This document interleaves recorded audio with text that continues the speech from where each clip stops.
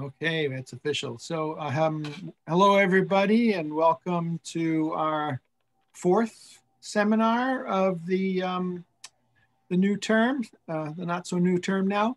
I'm Ross King. I teach in the Department of Asian Studies at UBC, but also serve as director of the Center for Korean Research. So thank you all for coming today. And I want to start by acknowledging that the Center for Korean Research and the Institute for Asian Research that houses it are located on the traditional, ancestral, and unceded territories of the Musqueam people. And as we always do, I also want to make a couple announcements about upcoming talks. So the next one is 3 weeks from today, which would be March 19, Friday, and that's Emmanuel Kim from George Washington University, who works on North Korean literature. And his talk is titled "A Good Wife is Hard to Find: Shifts in the Representation of Women in North Korean Literature."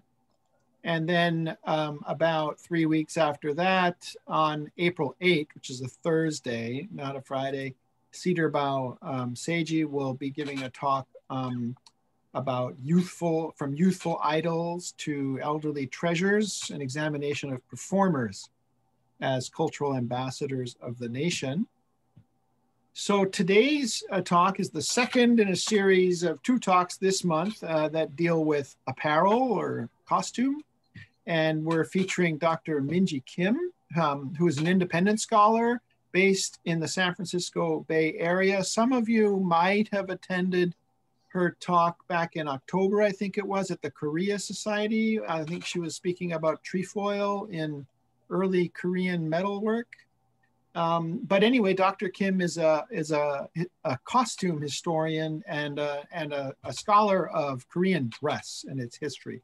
And she has all 3 of her degrees from Seoul National University. She got her PhD in 2000 in what I understand is the only such department in all of Korea of clothing and textiles, and defended a PhD dissertation on the dress history of Padhe, of the Padhe Kingdom, which is a very unusual and rare topic. And she has also done research on and curated the productions of period costumes for Koguryo and Padhe for exhibitions at places like the Seoul National University Museum, the War Memorial Museum, the National Folk Museum in South Korea.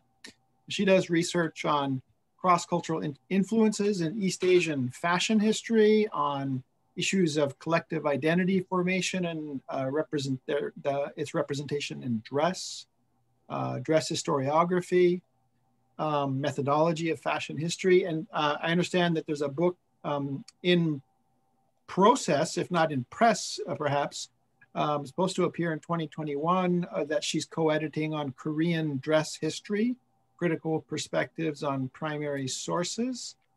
And today, the title of her talk is Dress and Fashion History of Korea as a Field of Studies. So Dr. Kim, welcome. Thank you very much for giving us time today, and the floor is yours. And as I was mentioning to Dr. Kim before, we'll go for about 45, 50 minutes. And then if you would please post your questions into chat, and then I will relay those to Dr. Kim at the end. And you can post those in there anytime, but we won't, sort of address them until she has concluded her presentation. So again, thank you, Dr. Kim, and the floor is yours. Thank you so much for the introduction, Professor King. And thank you all for joining me this evening or morning in Korea, wherever you are. Let me share my screen first.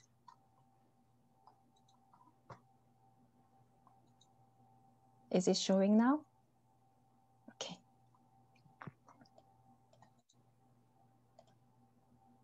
Before I begin, I want to express my gratitude for this opportunity to speak for the audience of Center for Korean Research at the University of British Columbia.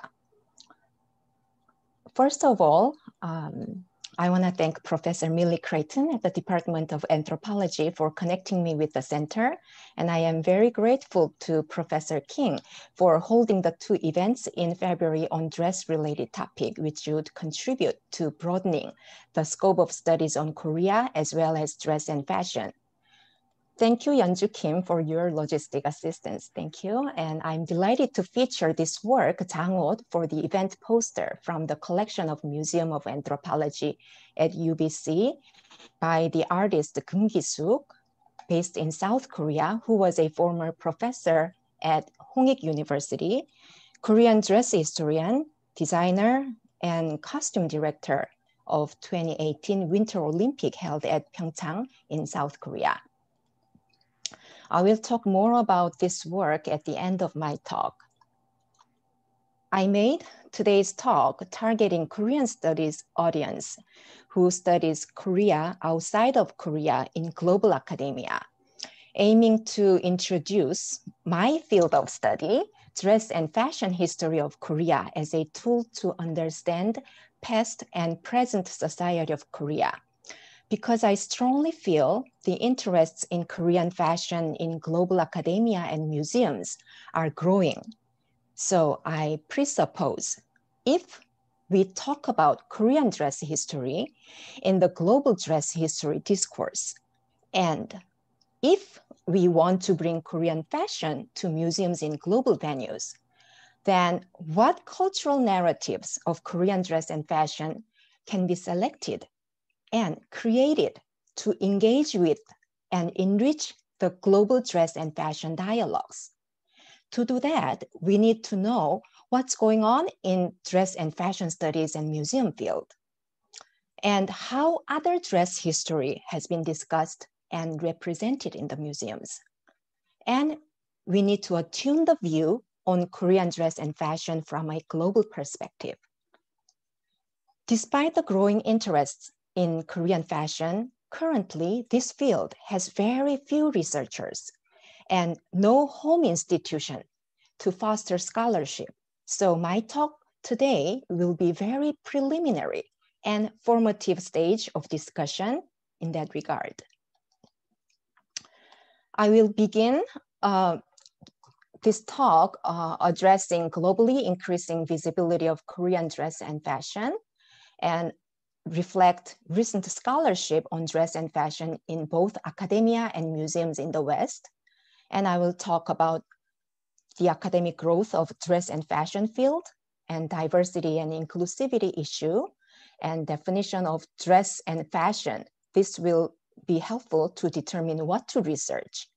And I'll talk about prevalent Eurocentric perceptions of fashion. Then I will elaborate a bit further on why studies on dress and fashion history of Korea outside of Korea are needed, and conclude calling for the audience's attention to this field for their future researches on Korea. As just introduced by Professor King, I finished all my studies in South Korea and moved to the United States. When I left my country 20 years ago, less and less people were wearing hanbok, even for ceremonial occasions. And studies on hanbok in the academia in Korea began to severely decline. So back then, I thought, if I moved to the United States, my career as a Korean dress historian would be over. At that point, I never imagined there would be a demand to learn about Korean dress in Western academia. But the 2 decades in the 21st century saw South Korea's rising presence in global arena, brought by the country's geopolitical importance, incredible economic growth, and most importantly and recently, cultural ascendancy.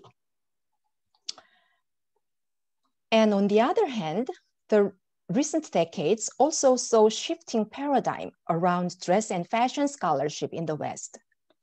The major transitions include dress history that once regarded as trivialized field of study has gained recognition as well-established subjects of academic study. And rise of fashion studies and fashion museology, and the movement to decolonize fashion system and to decentralize Eurocentrism embedded in dress and fashion history, and to raise diversity and inclusivity within the discipline. So these are the recent trends in dress and fashion scholarship in the West. And in South Korea, although studies on traditional Korean dress in the universities has been declining, during these 2 decades, South Korean fashion has experienced a craze for cutting-edge style hanbok among the young generation. A profusion of creative innovations in hanbok design and styling, melded with global inspiration and historicism, burst at the seams and expanded the spectrum of hanbok with the newly coined terms fashion hanbok, fusion hanbok, new hanbok, shin hanbok, and reformed hanbok, 개량 hanbok, lifestyle hanbok, 생활 hanbok. So because of this disruption, what we conventionally called hanbok was redefined as traditional hanbok, 전통 hanbok. That means these hanboks are not traditional. Only traditional hanbok is traditional. But the quote-unquote traditional hanbok is also under constant transformation. This phenomenon really questions us, what is tradition? If a tradition is being constantly transformed and invented and reinvented, and then is that tradition or innovation? And hanbok is traditional dress, Korea's traditional dress. But if that phenomenon continues, does hanbok embody tradition or modernity? Why dress keeps on changing, and what does the change mean to people? So this just makes us keep thinking about what is tradition. And the trend, this trend was boosted by cultural tourism internalizing in the country, and the trendy hanbok was increasingly adopted as K-performers' costume, which has had enormous influence on their followers. In this trend, the needs to learn about hanbok in South Korea has newly emerged from the business side, which includes current and prospective small-scale hanbok business owners, and recently the education is rather being implemented by a government institution, Hanbok Advancement Center, established in 2014 to promote and reclaim the unique identity of South Korean national dress as one of the core elements of traditional culture. The heightened visibility of K-style, K-fashion, K-beauty, and dress practice has been inducing a fantasy of things Korean, and Korean TV shows became target sites for marketing strategy through which global luxury brands reach consumers. Now I'm gonna talk about dress and fashion studies in Western academia. Dress and fashion has been studied in earnest since 19th centuries. However, up until the 1990s, the studies had often been mentioned about its trivialized status. It's only during the recent 3 decades that the field has been recognized as well-established subjects of academic study.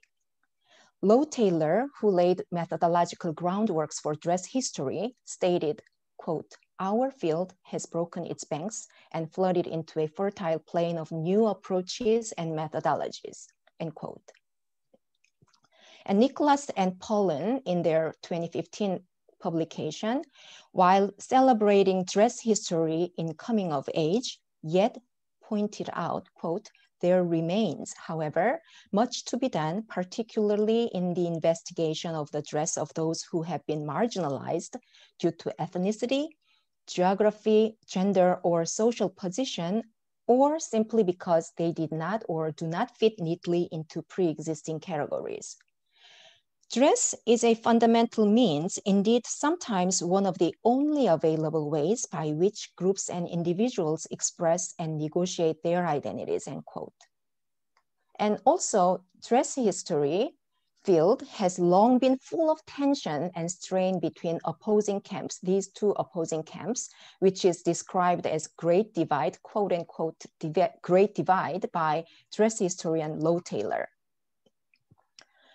The object-based study had been conducted by museum curators who examined dress as part of material culture, focusing on detailed style and manufacturing minutiae, whereas the theory-based study scholars focused on cultural meanings and social life of dress. But Taylor, in her later writing in 2013, stated that the old divide have collapsed as museum curators and theorists work together to investigate problems in fashion history.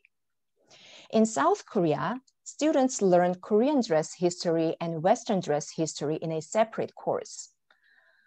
I would describe this as a great divide in the education of dress history in South Korea. A good thing is that they learn both, and Korean dress history is an independent subject.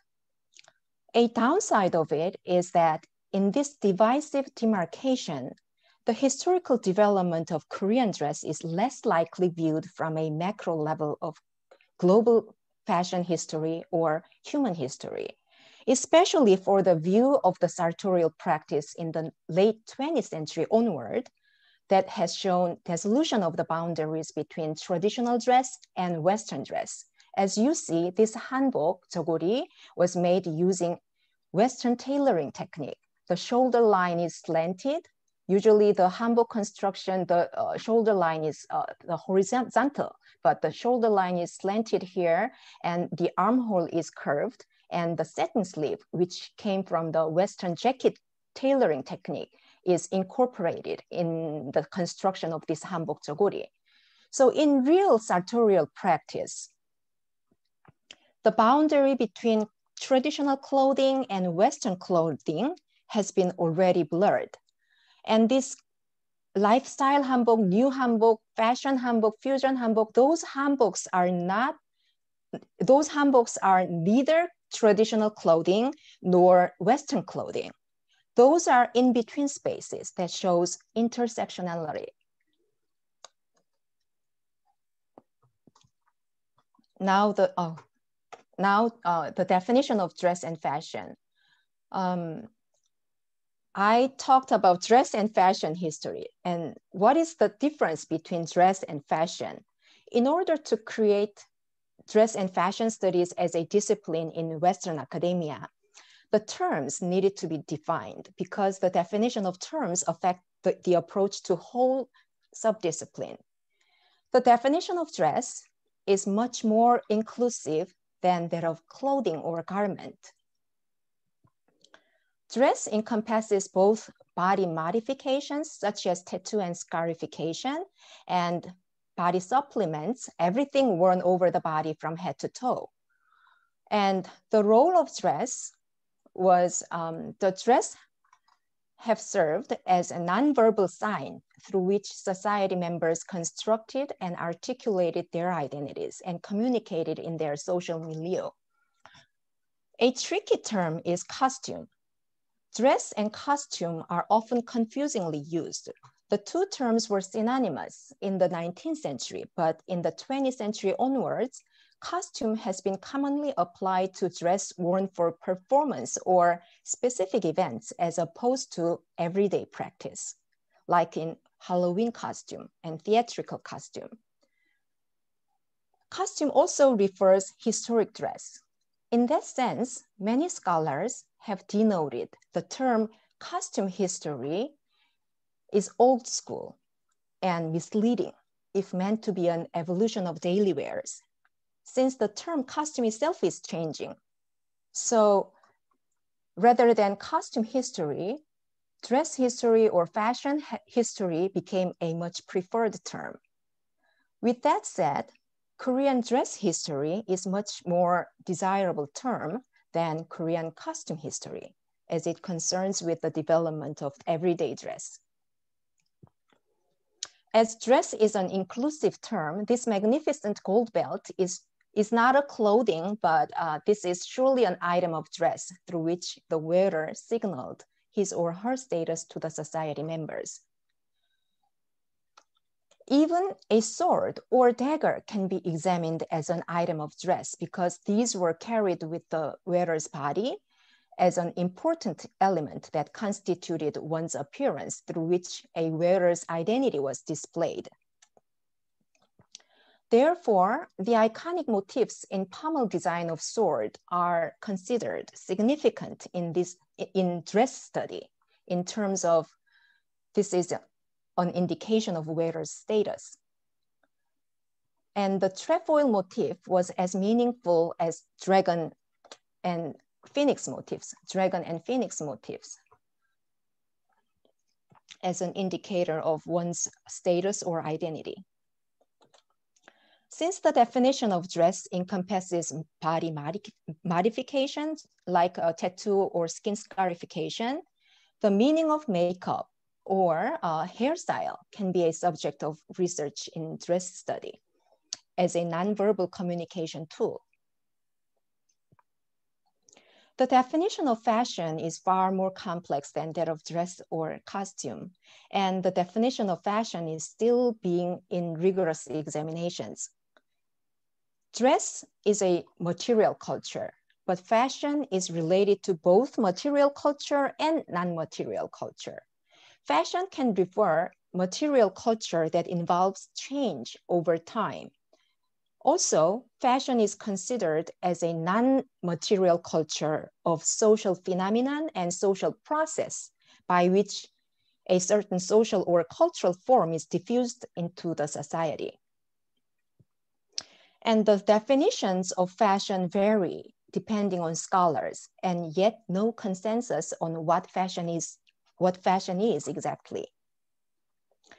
However, Jansen and Craig in their 2016 publication states fashion's characteristics in general are its ephemerality and its rapid and incessant stylistic changes. So fashion should be involved with change over time. Not every clothing or dress can be a fashion.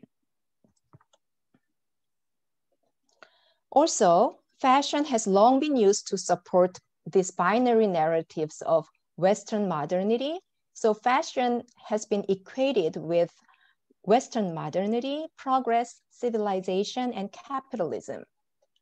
Vis-a-vis the Orientalist view on dress culture in other places as an unchanging and traditional other that lacks of fashion, non-fashion. This conventional dichotomous notion accorded the dress of Western civilization a superior and special position.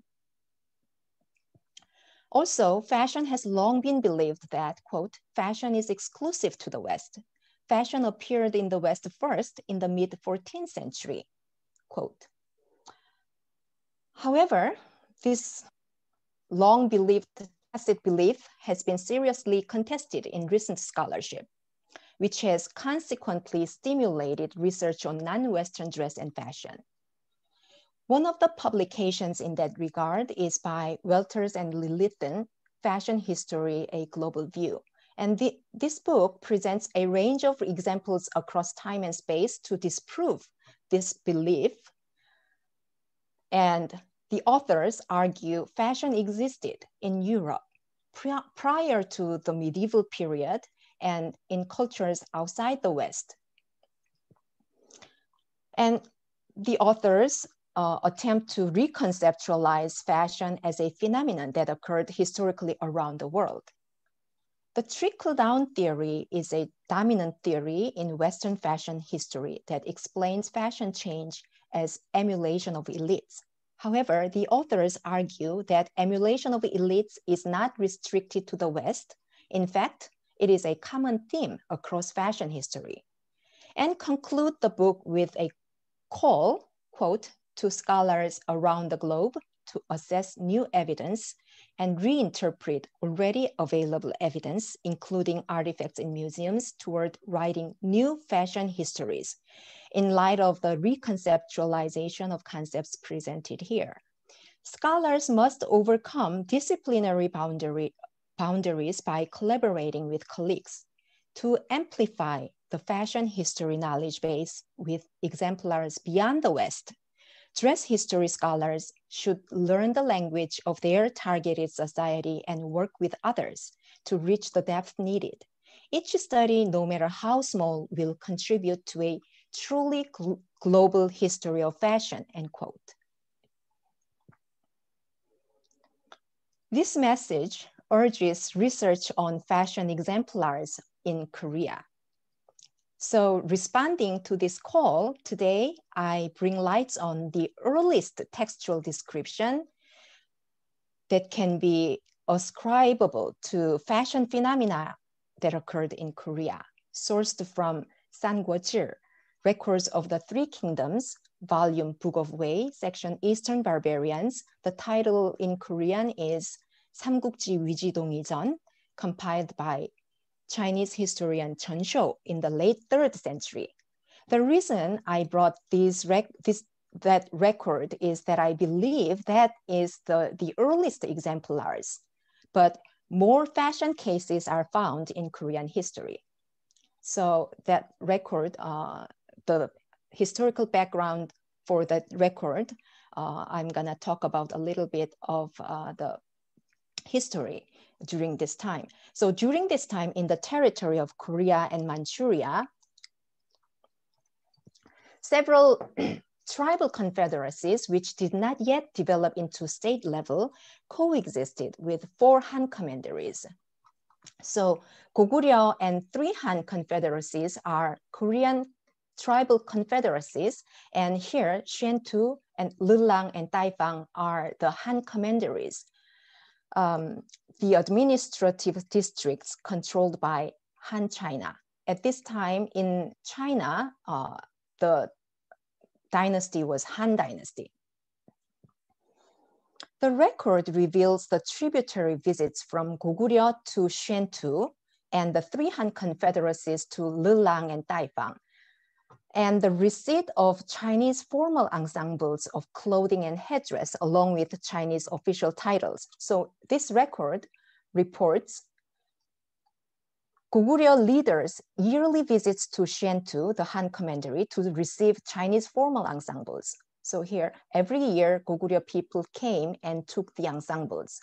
And this record, another record, reports the craze for Chinese formal ensemble by the people of 3 Han confederacies, even when ordinary people from 3 Han confederacies visit Nangnang and Daebang, Lelang and Daifang, they borrow Chinese formal ensembles there and wore them to pay tribute to the chieftains in the Han commandery.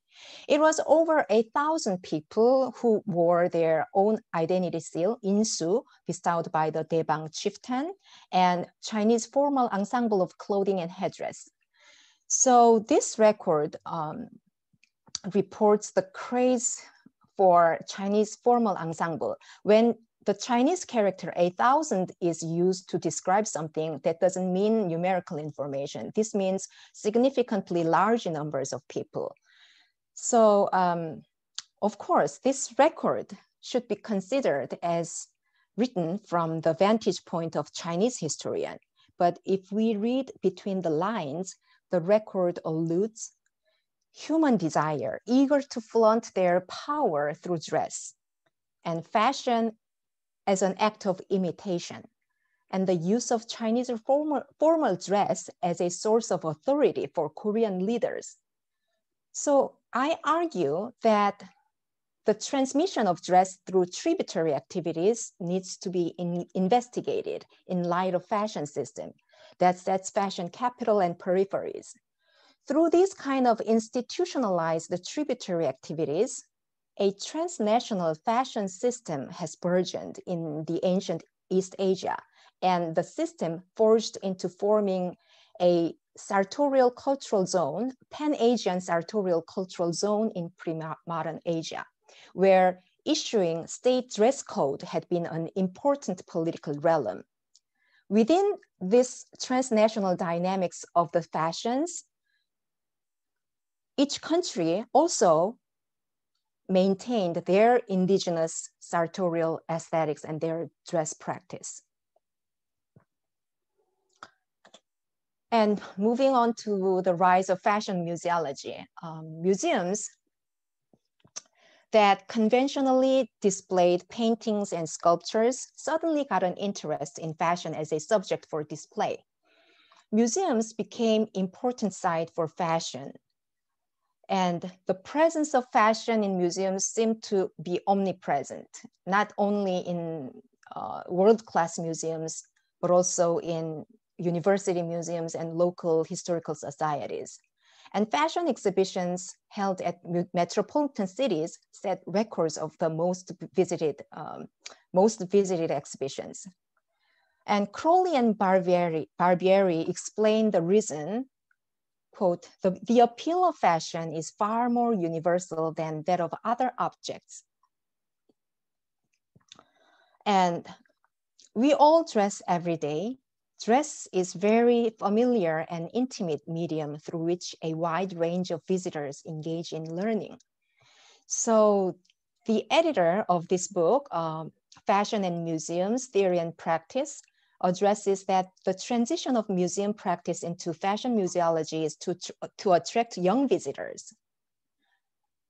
Museums strive to raise its visibility through staging of spectacular shows and fashion events. Fashion exhibition does not only display fashionable clothing, but, quote, image-based analysis of fashion phenomena built on spectacular scenography that visually illustrate analytical narratives, end quote.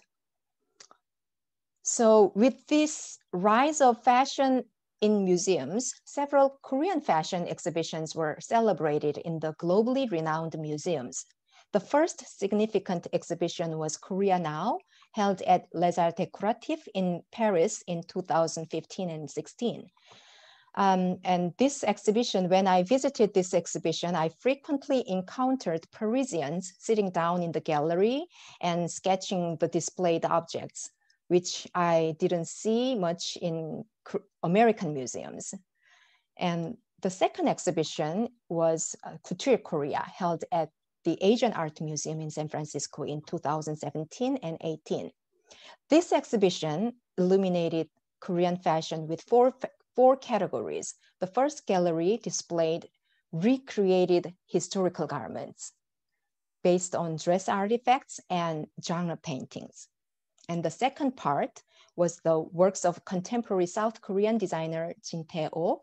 And the third part was the haute couture interpretation of Korean aesthetic by the late Karl Lagerfeld from Chanel 2016 Cruise Collection. And the final gallery was dedicated to the works by two Korean junior designers, Im Sun-ok and Jung Mi-sun. And another exhibition on Korean exhibition was supposed to open last year. Korean fashion from Royal Court to Runway was scheduled to open in August 2020 at the George Washington University Museum and Textile Museum. This one, according to the curator Lee Talbot, this one has been postponed to 2022. So stay tuned for this exhibition. Now, why an academic discipline of Korean dress and fashion history outside of Korea is inevitably needed. So far, I have touched on the request for raising diversity in fashion and dress studies and ensuing Korean fashion exhibitions in global venues. I think the two things already explained the need of the discipline outside of Korea. If I may elaborate a little bit more, since more Korean fashion exhibitions are anticipated to be held, I think those future exhibitions should transcend mere introduction of Korean dress to the West. Studies on Korean dress history outside of Korea are expected to offer analytic narratives that will fit into global dress history along with other dress histories, so that the accounts of Korean fashion can actively engage with global fashion discourses, enrich the dialogues, and help overcome these minor but massive misrepresentations with incorrectly displayed object images in many museums outside of Korea. Korean upper garments are supposed to be tied with left panel over the right, but if you search online collections, you will find many images with the right panel over the left. And this robe is a red dragon robe, Hongnyeongpo, like the one on the right from National Palace Museum of Korea. But this was photographed inside out. The red fabric, the yellow fabric is the lining and the red fabric is the main fabric. So to prevent and fix this minor mistake, Korean dress study should be implemented in global academia.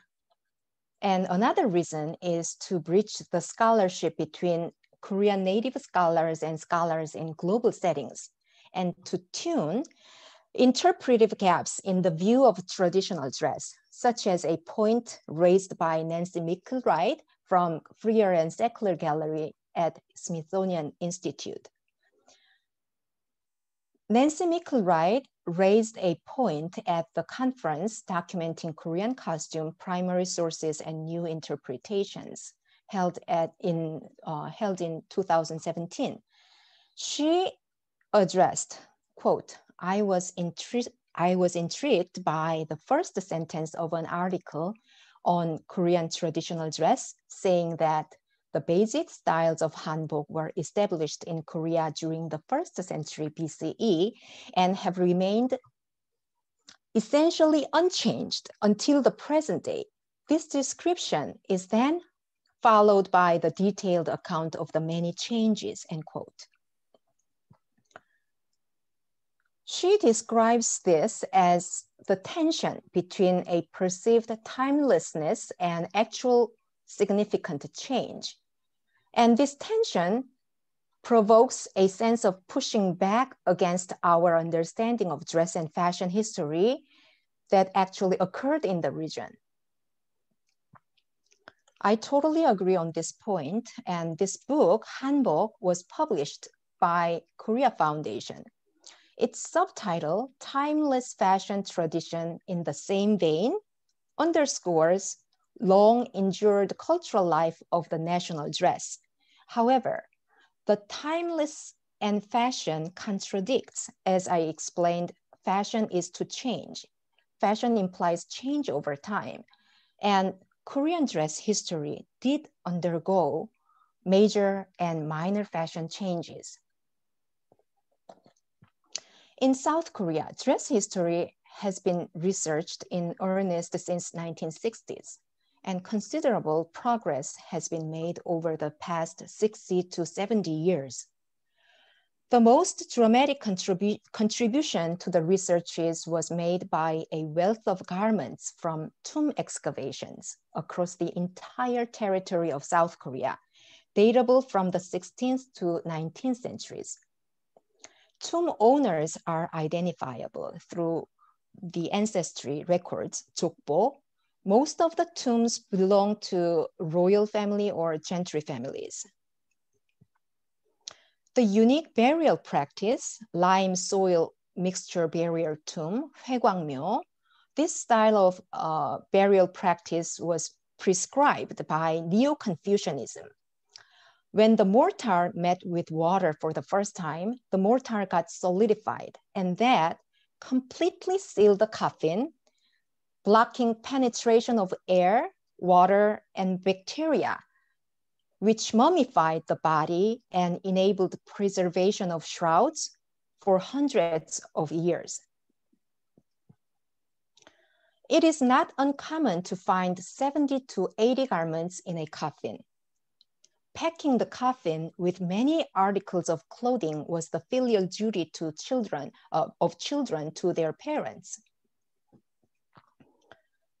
The first discovery of excavated dress was made was reported in 1941. Since then, more than 5,500 garments have been retrieved and documented in the course of the highway construction, land development projects, and tomb relocations by the descendants. So Dankook University Museum, Chungbuk University Museum, Andong University Museum, Gyeonggi Province Museum, those museums are known for excavated garments collections. And some of select excavated garments had been traveled for exhibitions in the United States. The Getty Museum's Looking East, Rubens's Encounter with Asia, some of the excavated garments were exhibited, and also treasures from Korea arts and culture of the Joseon Dynasty exhibition held at Philadelphia Museum of Art, and that also traveled to Los Angeles County Museum of Art. So, and lastly, I wanted to include at least one object from the collection of the Museum of Anthropology in the University of British Columbia. And I chose this artware. You can notice this is not a garment. If I enlarge the image, you can see this was not made with fabric. This was made with wire and beads. And this is an artware. And the definition of artware by Melissa Leventon, who held an exhibition on artware in 2005 at the Young Museum, she defines artware as a handcrafted clothing made by artists rather than fashion designers. And from their own handmade textiles using techniques common in fine art, crafts, and fashion. The genre of artware emerged in 1960s in the United States. In Korea, the first exhibition on artware appeared in 1987. So the artist Keum Ki-suk began to create artware at the onset of the genre in Korea, and the Museum of Anthropology houses two of her works inspired by surviving Korean historical garments. And the inspiration of this work is 장옷 or 장의. 장옷 is a type of coat worn by both men and women in the whole 500 years of Joseon Dynasty. So this one is a coat worn by both men and women. However, women's wearing 장옷 had been in constant political discussions. In 1456, a civil official, Yang Seong-ji, made a plea to King Sejo for prohibition of women's wearing of 장옷. The first reason was the very weird way of wearing it. The Joseon Wangjo-실록, Annals of the Joseon Dynasty, has a record, quote, Joseon women wore 장의 between 저고리 and 치마, forming the three layers. I can't even imagine how a coat can be worn between jacket and skirt. However, this style of wearing it was emulated by the women in the whole country. This must have been really serious problem. So here we can also see the fashion phenomenon that occurred in Joseon, Korea. And another reason to ban women's wearing of 장옷 was women's wearing menswear. So in light of Neo-Confucian notion of proprieties, men and women should be differentiated. 남녀유별, so men and women should be differentiated. But this 장옷 was an androgynous item. So 장옷 was socially considered as a bizarre or fleur-de-lis, 복요. Historically, when a fashion reached its zenith, people usually don't observe the law. So fashion wins over law. So Joseon women continue to wear Jango despite the banning, and the debate continued at the court until 19th centuries. In the later period, the way of wearing jangot for women, however, has transitioned from a coat to a veil, worn over the head to cover their face in public place. Thanks to the artist's 21st century artwear, today I was able to illuminate the hidden fashion history in Joseon, and hopefully I could illustrate how dress can be employed as a powerful tool to illuminate the society. And when the artist undertook the costume design for 2018 Olympic opening ceremony, the works were again recreated as wearable costumes for the picket girls, dubbed as the snow fairies. Preparing this talk, I had a privilege to interview the artist through a chatting app, and I appreciate she provided these images to share with the audience. Regarding the 88 styles she had designed for the Olympic opening show, she recalled, quote, "While I utmost try to embody the Olympic spirits, I grappled with drawing on what genuine Korean aesthetic is. In modernizing the tradition, it is important to bring the essence of Korean characteristics into works that would be universally appealing. What I was especially cautious was to make my works distinctively Korean, not to be likened to Chinese or Japanese." Her message clearly portrays that Korean identity construction through dress is persistent to this day contemporary designers. Such an attempt to manifest group identity or collective identity through dress can be traced back to the aforementioned earliest written source, Sanguozhi, the volume Book of Wei, section Eastern Barbarian, 삼국지 위지동이전. And that process is still ongoing in the 21st century fashion practice. The East Asian countries, China, Korea, and Japan, developed dress culture strongly associated with each other. As I previously mentioned, Pan-Asian sartorial cultural zone, dress history of Korea should be viewed in a larger context of Asia. And again, dress history of Asia should be viewed in a global context. To wrap up, I think I have asserted why and how dress and fashion history of Korea should be studied in global academia.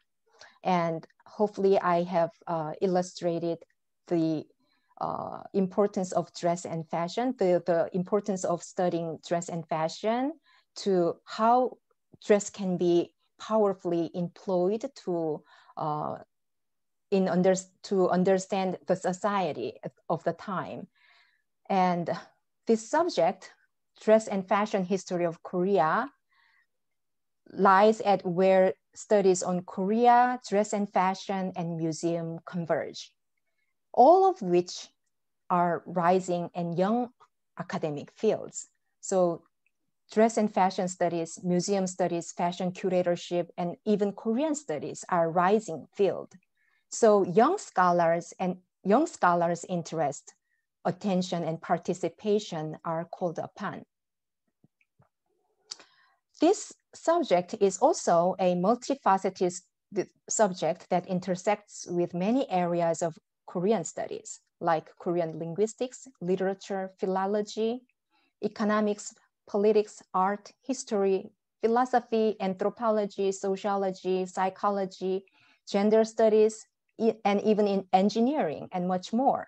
So hopefully scholars and students from diverse disciplinary backgrounds could participate in researches in this field. I'll pause here and look forward to questions. Thank you for joining me. Thank you very much. That was really interesting. There's already a question in chat from Millie, our colleague Millie Creighton. So let me read that for you while others start formulating additional questions. So Millie says, great talk, Minji. Thanks for clarifying the definitions of some terms like dress, costume, and fashion. I have a question about the term hanbok, which means Korean dress or Korean traditional clothing. Can this term, it's a two-part question, by the way, this is part one. Can this term be found in historical records? And if so, was the term hanbok in historical records used with the same meaning? If the term is a relatively new one, what contexts did it come out in? Okay, actually hanbok is a modern coinage. Hanbok was coined term at the when Western dress was introduced to Korea to differentiate their indigenous, their traditional clothing to from Western clothing. So the term hanbok emerged in modern times.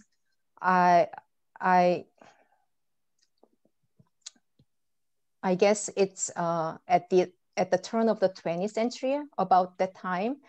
And actually, we are using hanbok and Korean dress synonymously. Currently, those two terms are used synonymously. But if we translate Korean dress reversely into Korean, it can be 한국 복식. So the difference between hanbok and 한국 복식, I think that can be the temporal boundary. So hanbok can refer when the term was coined and onwards. And 한국 복식 can refer from the beginning of Korean history. So that can be a difference. But if we look up to the dictionary, the Korean dictionary says hanbok is Korean clothing. So because han means Korean, bok means dress, Korean dress. So, but the Korean dictionary says, especially it refers Joseon Dynasty clothing. But I don't agree with that definition. The definition of hanbok should be defined by dress scholars, because from the dress historian's perspective, the style of early Joseon and later Joseon is totally different.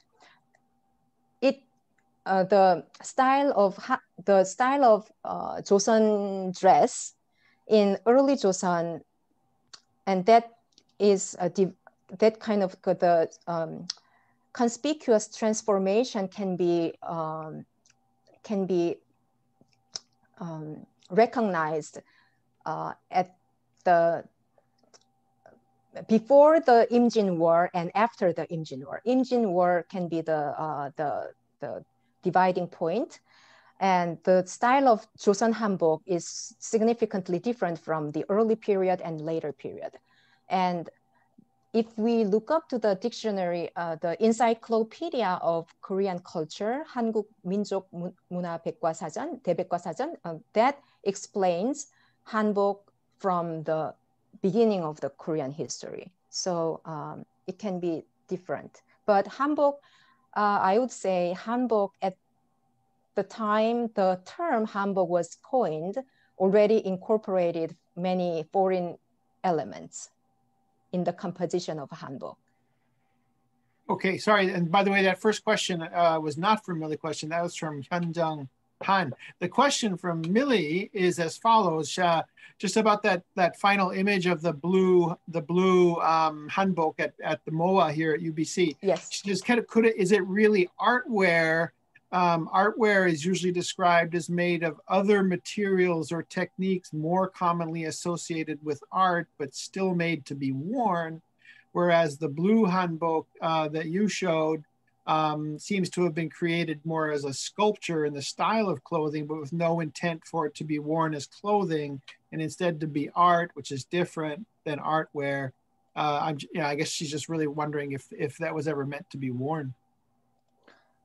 Artware can be worn or it doesn't have to be worn. So it can be both, but it should be, yeah. To be worn, but I had thought that artware meant it was like art to be worn, but you're saying it goes either way. Yes, but to be an artware, it has to be made from the textile itself should be made by hand. Handcrafted. Excuse me. Okay, let's see. There was a question or the beginnings of a question from Youngmin Lee. Oh, hang on. Here's one from, I'll come back to that. This is one just popped in from Hyunggu, our colleague Hyunggu Lin here at UBC. Let me just blow that up. Sorry, Dr. Rose King. I think one of the audience, which is who is Cheng Che, want to add something about the question too. Oh, sorry. I want to upload this chatting chat my question, but it's not function now. Sorry. Oh, I just speech. Yeah, just use. Yeah, just say it. Hi, thank you for your wonderful lecture. This is Jiang Chui. Hi, Yao Chui. Yes, professor of Wongang University, Depth of Fashion Design and Opera Industry. Yeah, now and. I want to know more about the outcomes from the approach of this lecture. Yes. Research agent tributary activity through the lens of fashion is very new and fashionable idea. And I want to know more about the outcomes from the approach of this lecture.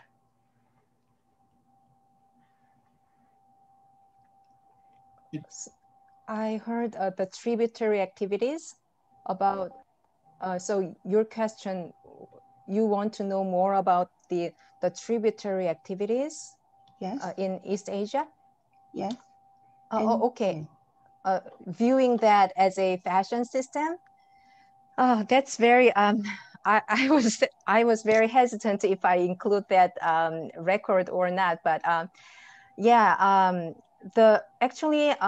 so when we examine the court uniforms in East Asia, the similarity in court uniform in China, Korea, Japan, and Vietnam, those countries, East Asian or the Asian countries' court uniforms similarity cannot be explained without investigating the tributary records, because when emissaries from periphery countries to pay tribute to China, always dress items were bestowed to that envoys. So if we approach that activities from the view of fashion system, then it can be understood in different perspective. I believe it should be understood from fashion perspective, because East Asian ancient history is really fraught with interpretations on who gave what cultural element, you know. So China gave this element, cultural element, to Korea and Japan, and that kind of created, had created kind of a cultural originality and sometimes ethnic superiority or racial superiority.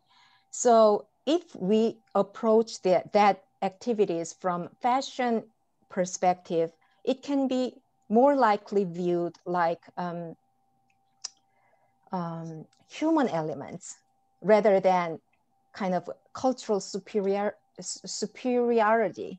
So I want to approach that from fashion perspective. So fashion existed in every culture. That is kind of human elements that existed throughout history, across time and culture. So that's my point. That was my point. And think about our modern fashion history. Paris fashion until 1930s. Paris fashion was a fashion center and fashion capital, and that had enormous impact on American fashion. So I wanted to understand East Asian fashion in that perspective. Thank you. Okay, let me go back to this question from Hyungu Lin, please. So he says, thank you for your talk. You mentioned several dichotomies. So material culture versus theoretical approaches, fashion versus non-fashion, the West versus the rest, or the West versus, you know, others. And then briefly, male versus female. My question is, could you elaborate on recent trends or possibly your views on yet another dichotomy, namely children's versus adult clothing, and especially the intersections between age-appropriate and morally appropriate clothing? Yes, recently I see many divisive boundaries are now dissolving. So I see many approaches in museum practice and academic practice. They want to approach less illuminated field, illuminate more kind of hidden field. So in that sense, children's culture or children's clothing is being more and more having interest and age, and even kind of ideal body image.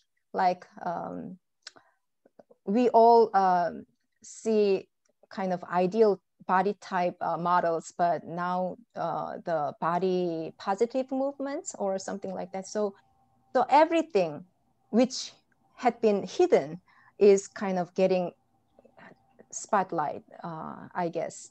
And it's kind of that kind of movement is emerging. I have a question that's related somewhat to what you were saying just now in response to Professor Choi Jung. And which is, I mean, first of all, I guess the first question is, do Chinese scholars write about Korean dress?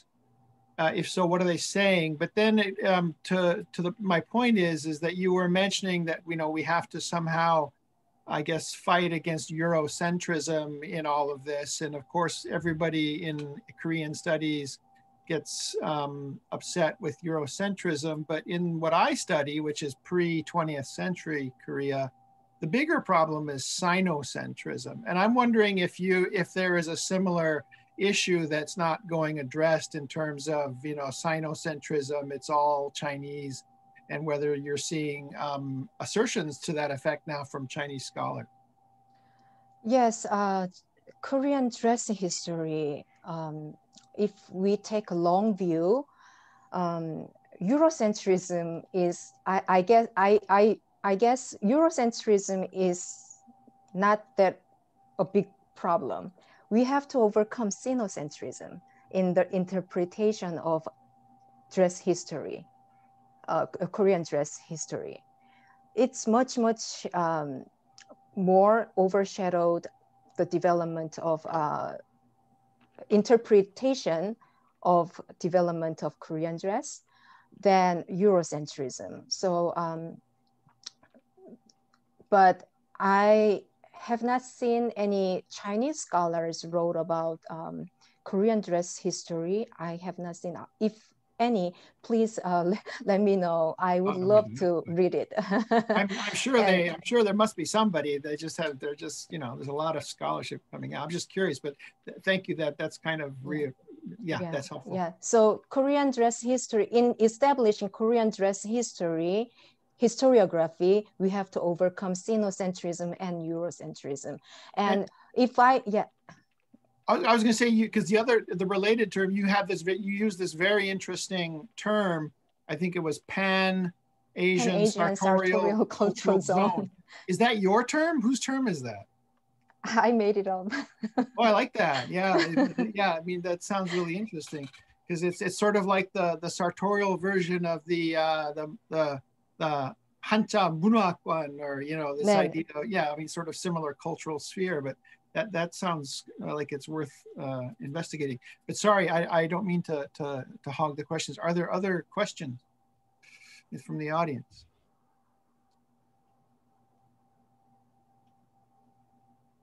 If not, I have one more, if I may, which is one of the pre-modern Korean works that I read on a regular basis with my students is the Samgang Hengshildo, the illustrated conduct of the three bonds, and it's one of the rare pre-modern Korean illustrated sort of textbooks or primers. And and most of the people in it are Chinese, the Hyojas and the Yeolyas and the Chungshins, and they're all illustrated. But there are also illustrations of Korean Hyojas and Yeolyas and these filial sons and loyal wives and so on. I mean, are these a legitimate source for researching dress history in Korea? Have they been exploited, these kinds of illustrated texts? I have not researched on that primary source, so I can't answer that question.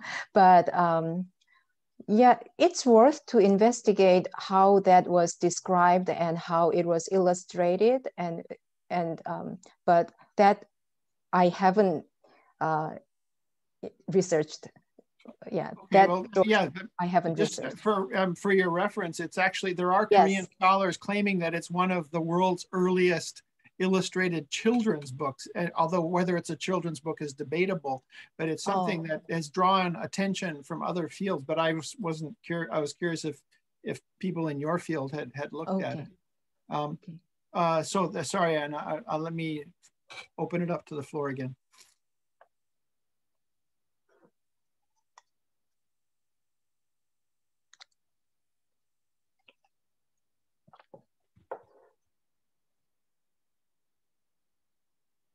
Still have a few minutes, so.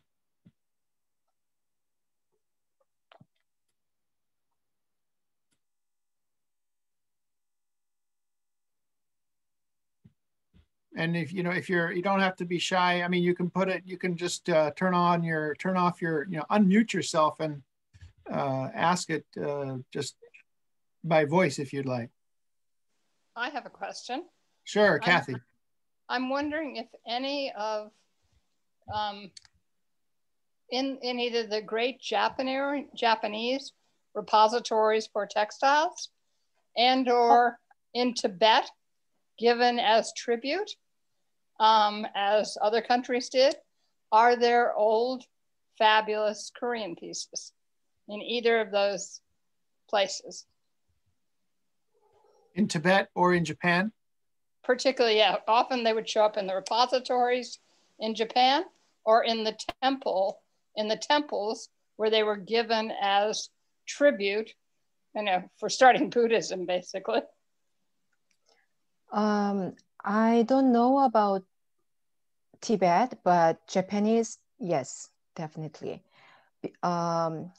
Shosoin, the Dodaiji, is it Dodaiji? Dodaiji repository. Shosoin has a lot, not a lot, but a few examples that came from Shilla to Shosoin. And Efukuji, I can't remember the exact name in Japan, but several temples had Korean ancient, usually the Samguk, the Three Kingdoms period artifacts are stored, and some has the records that's given from Shilla. So that is pretty it's significant. Veritable source. Mm-hmm. Would you be interested in sharing anywhere those images might be laid afterwards to the the people who are listening? Because it'd be very educational and provocative to see some of these images. Oh, my presentation images? No, of the pieces that you know where they are in Japan. Oh, okay. Yes. Shosoin. Yes, some of them are researched by Korean scholar, and that's one of my dream to go to Tokyo, Kyoto, and Nara and research the Shosoin repository artifacts, because they stored so many untapped. So intact condition. So yeah, research should be done first, and then I have to share with others. Do cosmetic practices count as dress? Yes. The definition of dress was made by Joanne B. Eicher and Roach Higgins, and that definition is the most popularly used. And Susan B. Kaiser also defined dress as a very inclusive term. Well, in that case, as a kind of advertisement for UBC, I'm putting in chat the a master's thesis that was defended last year at UBC about a literary source from the 18th century, which is all about women's makeup and cosmetic practices. Oh, yeah, okay. You Thank might you. be interested. Thank you. And here's another question. Could you please address the modernization of hanbok? There have been some online shops selling keryang hanbok to varying degrees of change from so-called traditional style. And there are also the very practical changes made to hanbok by those who wear them every day, most especially Buddhist monks and nuns in Korea. The purpose of these two keryang type hanbok are very different. One to be trendy, one the opposite. Could you comment on that? Yes. So there are many shops, online shops. You can purchase hanbok just online, and so the design has no limit. The transformation, or kind of, you can go, the creativity, you can go beyond. So there's no limit. And nowadays, actually, in the 20th century, hanbok designers just made hanbok, and they didn't receive university education or kind of special education to make Western clothing. So they just focused on hanbok design. But nowadays, the generation changed. So the designers, usually young designers, come from the education getting from the university, and they learn both hanbok construction and Western dress construction. Okay. So they can play with every skills. So it's just intermingles the elements, intermingles in the design. Here's another question. In the context of the rise of the study of material culture, how do you feel about the accessibility of Korean objects for study and research in Korea and outside of Korea? I think that is really, Korea is pretty open for the use of objects for foreign researchers. So foreign researchers can download the object image for free, and they can use it for publication for free. And those objects are also open for the researchers, just in-person visit researchers. So it's pretty open, and the written sources are also open to for everybody to use. So that would not be that much problem, but you have to visit Korea, and the objects housed in America, or I don't know how much was housed in, how many objects are housed in Canada, but in the United States, you can just visit museums and research. Then museums are usually open to the researchers. So, okay, but not many. Got about 2 minutes. So last chance, last call for any last questions from the audience.